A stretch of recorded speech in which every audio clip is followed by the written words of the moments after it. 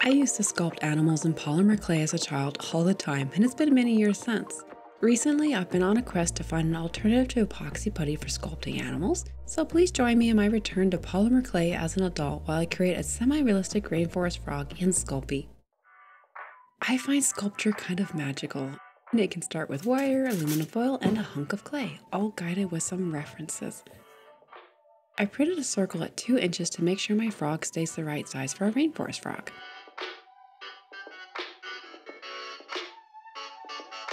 The tools I'll use the most are pliers, wax carving tools, and calipers.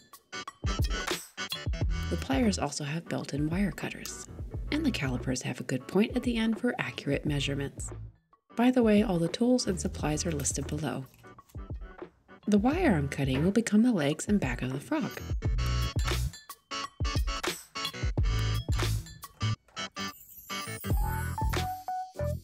I join them with thin jewelry wire.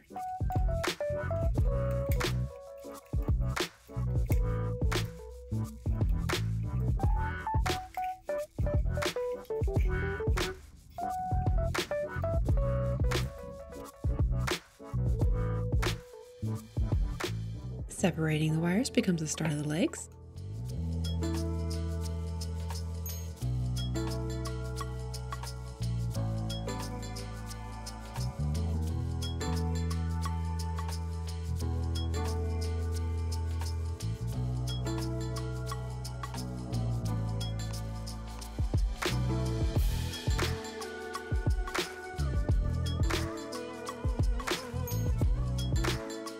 It doesn't look like anything right now, but just wait.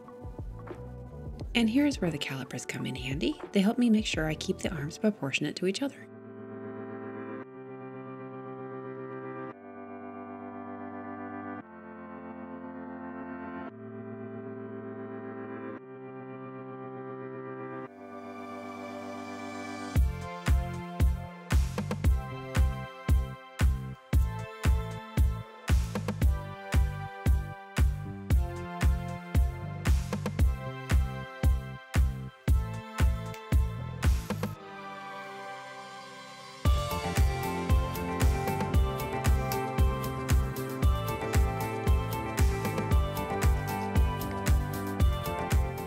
And now I have the start of the armature, time to bulk up the form with foil. But this doesn't need to be perfect at all. I just need enough of the general frog shape to help give a strong base for sculpting and to reduce the total thickness of the clay.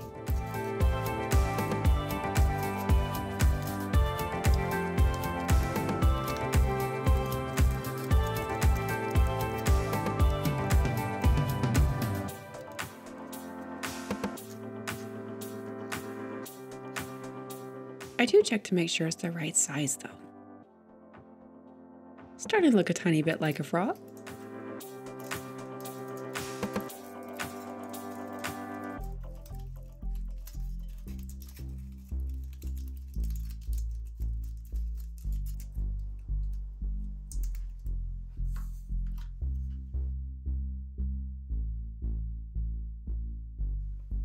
Wrapping thin jewelry wire will help give some texture for the clay to grip onto the legs later.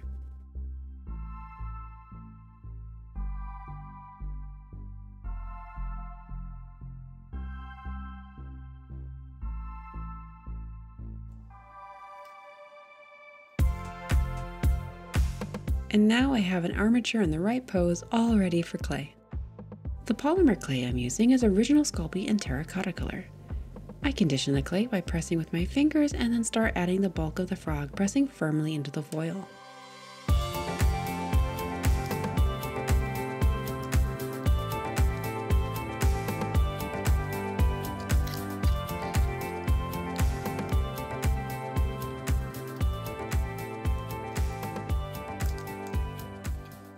As I join the different pieces, I try to make sure that I press firmly and not trap any air between the different parts of the clay.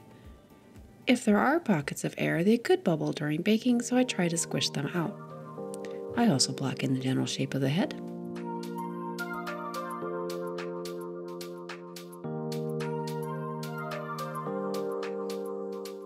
Using those anatomical charts from earlier as well as photos of real Breviceps rain frogs, I begin blocking in the major muscle groups, and noodles of clay to slowly refine the shape of the frog. This frog is one of 2 polymer clay projects I started as an experiment to see what I could do with this media as an adult. Most of my sculpting experience has been horses and epoxy putty, which is a very different material with its own set of rules. So you may see me try more experimental approaches that may differ from standard polymer clay practice. And that was kind of the whole point of this project. Part of my journey is to learn what techniques I developed from working with epoxy putty translate well into polymer and which don't. The most important thing I've learned so far is to just be aware of what techniques might be trapping air or could lend the different layers to delaminate in the oven. I think that's been the biggest difference between the 2 materials for me so far. In some ways, I think epoxy putty is forgiving in that I don't have to worry as much about the construction of it. Yet, on the other hand, I find polymer clay much more forgiving because I can take my time to work out the forms. I'm not racing against the clock before my clay cures, because it won't.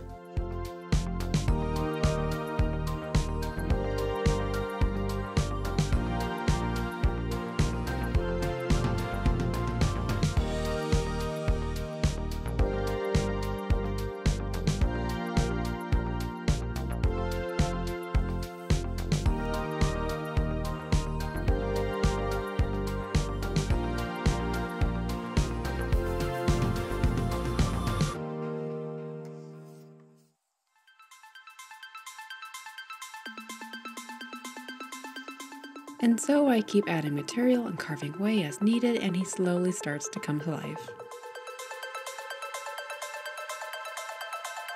Oh, maybe a little too much life, and he's off. Don't worry, I caught him. One of my favorite tips for eyes is to use steel ball bearings, and I'm happy to report this works well for both epoxy putty and polymer clays.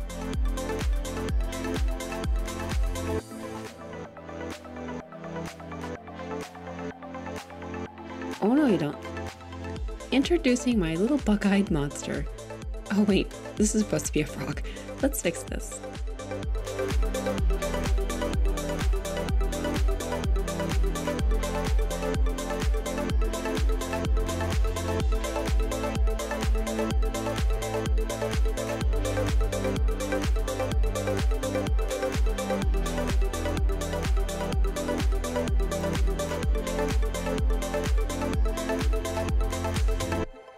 I continue to use noodle shapes to block in the forms of the frog.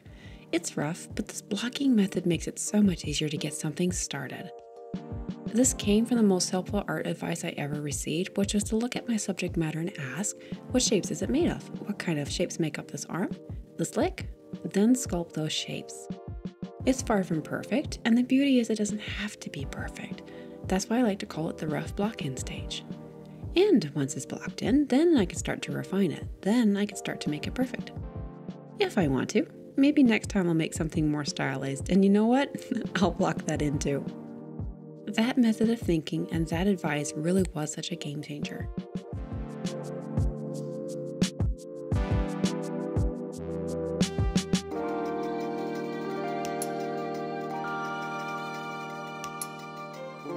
Time to refine that grumpy face. Using the pointed end of my wax carving tool, I draw his adorable frown.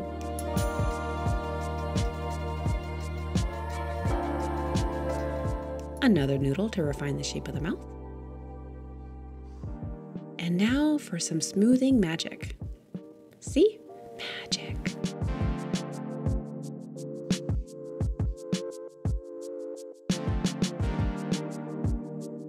Aw, now he can breathe. For final smoothing, I wanted to try isopropyl alcohol and see what that was all about.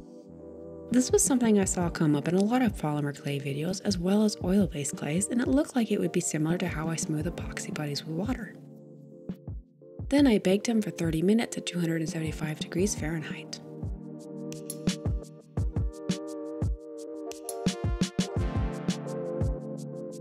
Look at him, hating.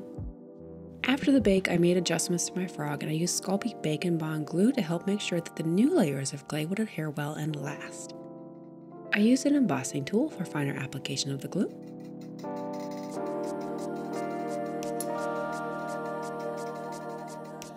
My fingers and the wax carving tool help me detail his face as I add smaller noodles of polymer clay.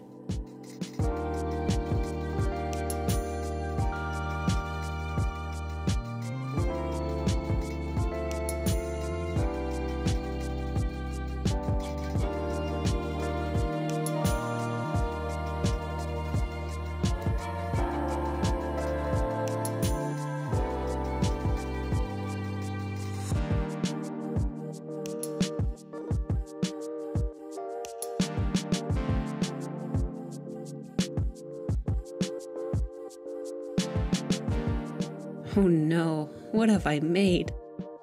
He's probably angry that he doesn't have any feet. If you were going to guess if I'm going to make the feet from noodles, you would be correct. These were a bit tricky, so I took my time, and once they were glued on, I made adjustments as needed.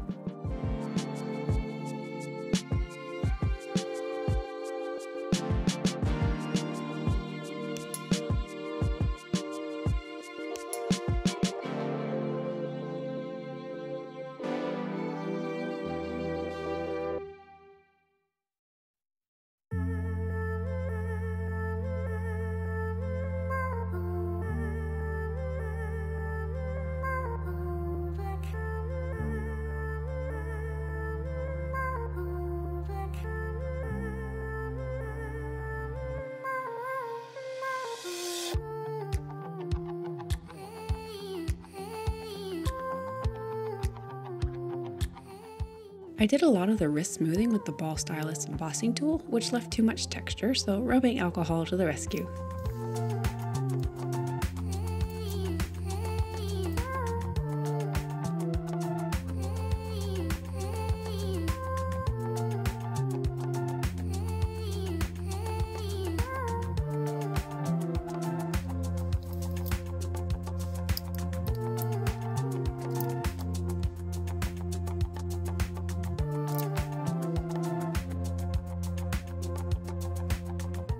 I really can't stress enough how normal it is to constantly make changes to art.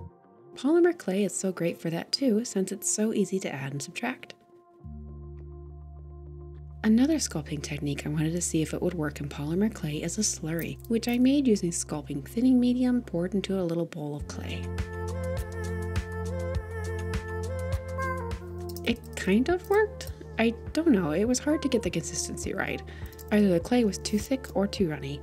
I'll try it again in the future and see then.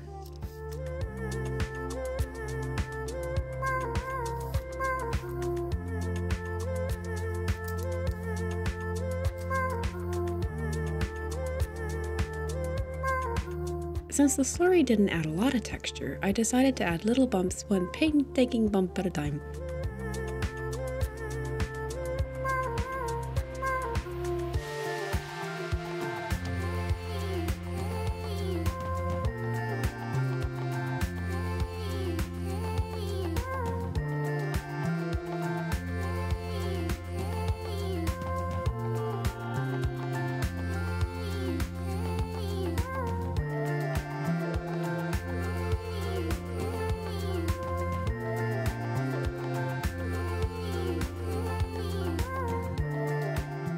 I find slipping into a meditative state of mind helps make repetitive art tasks enjoyable.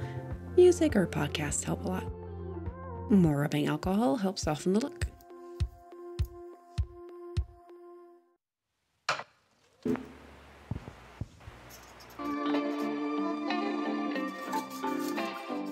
When I was a kid, I often burnt my clay sculptures, and I'm finding this foil and baking sheet setup has been great for keeping everything looking great. An oven temperature gauge has been incredibly helpful too.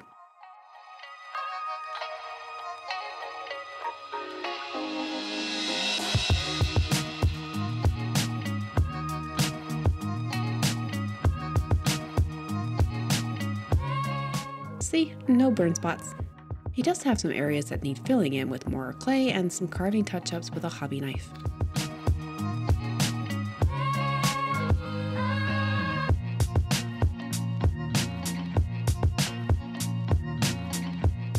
The final bake was 45 minutes at 275 degrees again, and my supervisor was here to sign off on my work.